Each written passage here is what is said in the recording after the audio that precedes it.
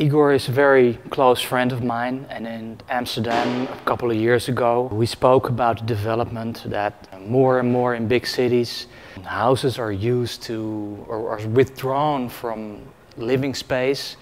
for hotels or for investment for developers. So cities get less and less livable for people who want to live there. And we both agreed that's a very bad development. Then he told me that in his own place something similar was taking place, that the owner was trying to get rid of the tenants and was trying to get it empty so that he could sell it for more money. And since I also knew where he lived and I really loved the place, we came to the idea to let's make a project to document how people are living there and what's happening there and how beautiful is it, and when people live in the center of the city in beautiful houses and do whatever they want and live their own way.